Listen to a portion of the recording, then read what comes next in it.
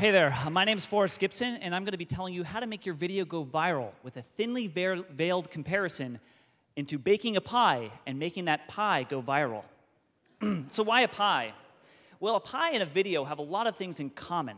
They both have a lot of ingredients. They have recipes. They have ways you prepare them. They have ways you serve them. They have times when you serve them. And these things are all important. So I'm going to break this down into a few easy-to-digest points. The first one is understanding who you're targeting. So who are the people you're trying to reach? What video are you going to be making? When are you going to be releasing this video? And how are you going to get it out there? How are you going to get people to share this video? So let's start off with who you're targeting. You know, when you get a viral video and those hits are going and those numbers are going up, those aren't just nebulous numbers floating out, you know, in the ether. Those are people. Those are people who are watching your video and who are sharing it because they love it. Why are they going to love it? Because you should figure out what they like.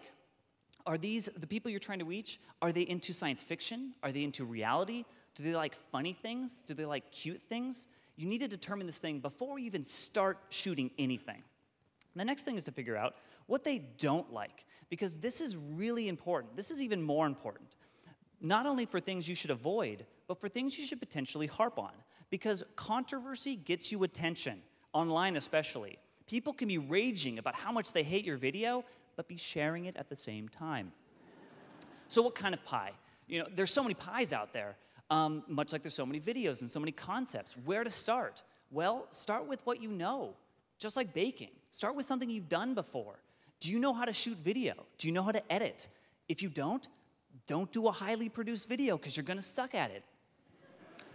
Look around you and figure out what talents you have from yourself and the people around you. Can you make a funny face? Can you sing? Can you dance? These are all important. Next, figure out the ingredients you have on hand. Do you happen to own a grumpy-looking cat? That could be viral material.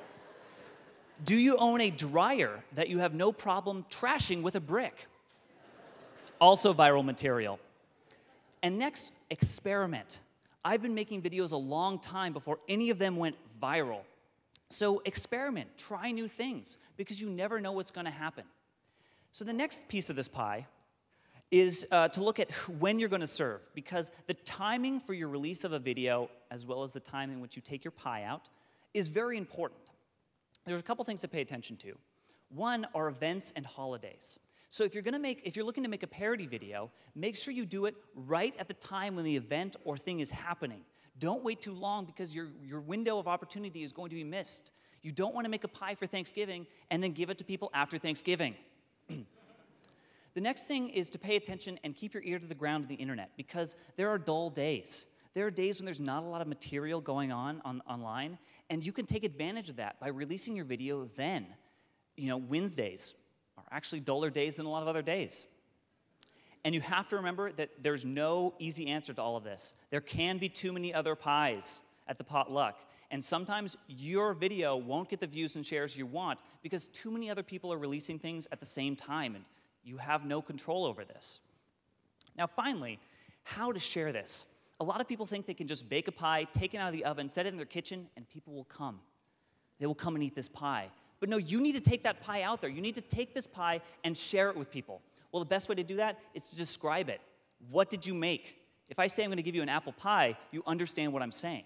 If I say I'm sharing this video with you about a kid that laughs until he farts, you understand what I'm saying. So make sure to describe it well. The next thing is to share it around beyond your friends. Share it to people who matter, not that your friends don't matter. Share it to influencers. Find blogs, find media outlets who might like what you do, and send personalized emails to them saying why this video is relevant to them based on things they've already written about. And finally, have a story.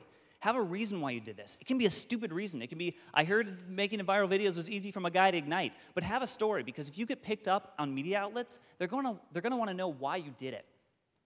Well, that about wraps it up. As you can see, there's a lot of different variables that go into it. And you never know if the video you make is going to go viral. But that doesn't mean you shouldn't try.